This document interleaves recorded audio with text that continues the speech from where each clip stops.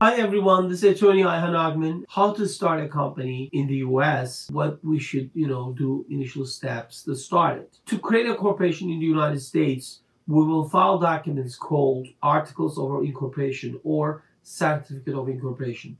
The LLC version of these documents are called Articles of Organization or Certificate of Organization. These documents may have different names depending on which state you choose.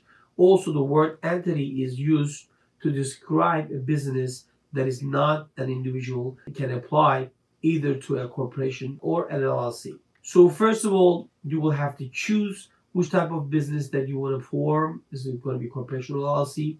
Second, you're going to choose which state that you want to form this corporation or LLC. Thirdly, is that you're going to look at the requirements to form corporation or LLC in the US.